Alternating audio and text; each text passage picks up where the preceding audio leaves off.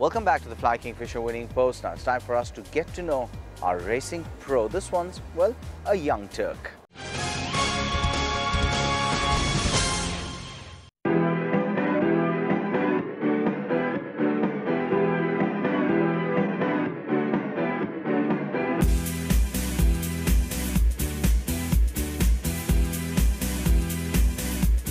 It's 2011 and the Gen Next is ready to step in and shoulder responsibility. One such young trainer for whom racing runs in the family turned pro a year back and has progressed gradually. Hi, I'm Adhiraj Singh Jodha and this is my story. He is dead serious about his career, and while most young men would seek to enjoy a sizzling social life, this rookie pro dreams about the championship. He does not mind turning in early to sweat it out before the sun comes up. I started riding at a very early stage. When I was 5 years old, I was introduced to horses by my father, and I used to go to the track every day in the morning, and he used to put me on his own race horses, and that's how I developed this liking towards horses. And then, I joined the Amateur Riders Club, and then it was no looking back. I took to riding a lot, and I started show jumping for the club. I started playing polo for the club, so it was all related to horses. And then during my late school days, early college days, I started assisting my father, got into racing a lot, and I really started enjoying the sport. So I thought this is what I want to do as a career. Who does he draw inspiration from? Well, definitely my father. I would look to my father for advice, for inspiration, for everything, because I think he's a fabulous trainer. He's won a lot of races. We've had a lot of success with mediocre horses, so it's been a good experience, and learning from him. He's been around for very long, and of course my grandfather, he was a jockey. He was a good leading jockey in his time. He was a trainer, so he knows. So I'm gaining experience from both of them. I wouldn't have to look further because it's all in the family. Being a successful trainer, Magan Singh Jodha's firstborn, it sure must have been smooth sailing getting into the groove under his father. Well, no, not really, because my father has really come down hard on me, and obviously it's understandable. He can't treat me as a son when it comes to work, so it was as another assistant, and everything was, do this, do that, do this, do that. It was not like, okay, you are my son, so you are going to, I'll give you this easy, or you can get this day off. Nothing. If there was one day that I would miss, he would fire me. Like, he would fire me much more than he would fire his other assistants. And well, I understand that, and that has really helped me, because today, if I ever miss one day of work, it makes me really uneasy, because I just keep thinking about my horses and what they're going through. And the famous saying goes, a horse never knows it's a Sunday. So it can never be possible that you get a holiday in horse racing. So was he off to a flying start? Well, I started with 15 horses, and slowly built it up. Now I've got 23 horses under my string. My first runner was a winner, a filly called Fiona, and she was a really temperamental filly, and she was trained by my father that time, but I was assisting. So I was really keen to have her, because somehow I just liked her a lot, and I'd given a lot of attention to her.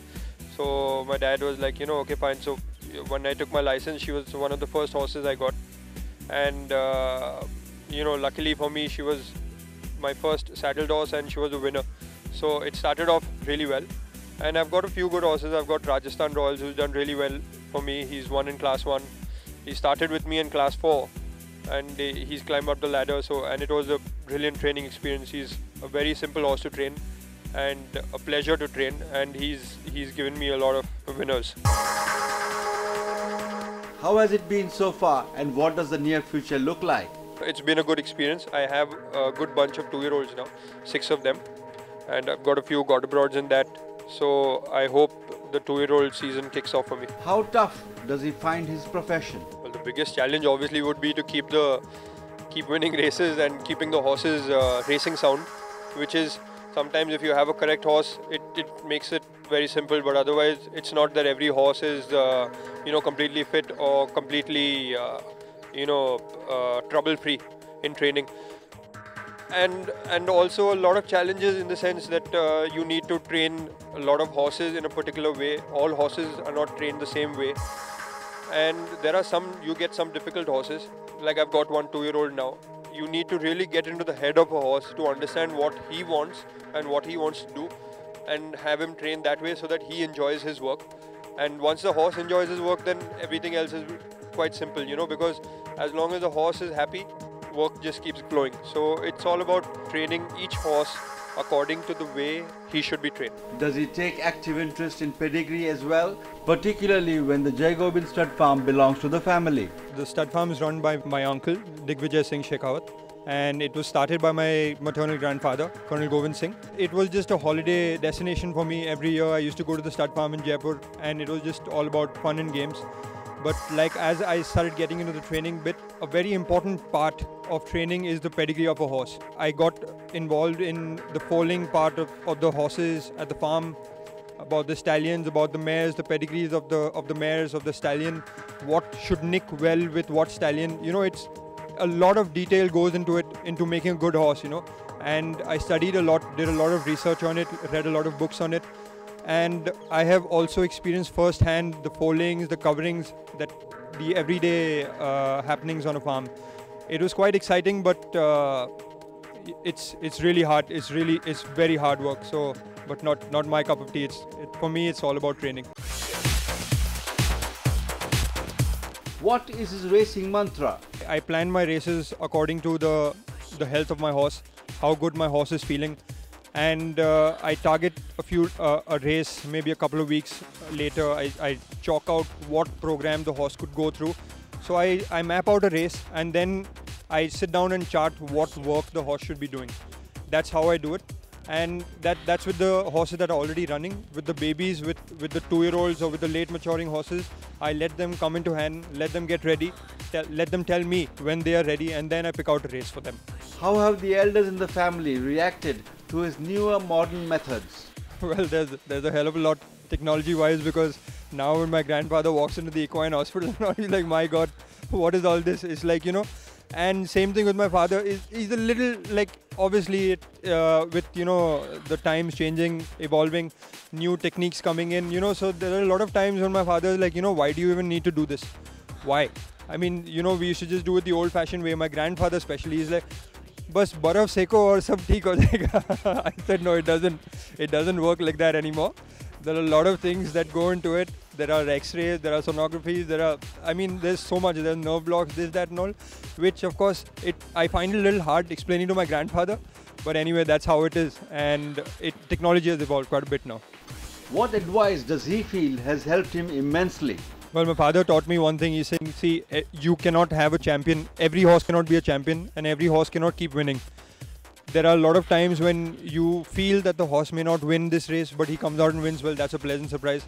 And for me, a winner is everything. I mean, that's what I train for, and that is what I want. But there are a lot of times when I fancy, according to me, well, the horse shouldn't get beat, and it could be anything. It could be the jockey's riding. It could be that the horse didn't like the track. It could be that the horse got bunched up and didn't find. So well, it is a little disappointing. But then, I mean, you can't. You have to let that be the past. Just get it past you, and just go on to the next day and start training again and looking for another race for that horse. Does he harbor any bigger aspirations? Well, definitely to become champion trainer in Western India, which is a dream. It's a really difficult thing. You need to have a lot of horses. You need to have horses well placed in the handicap scale, and well, definitely either Bombay or Pune, but most definitely Bombay, because that's the bigger stage. It's about becoming champion trainer and, of course, winning the big races.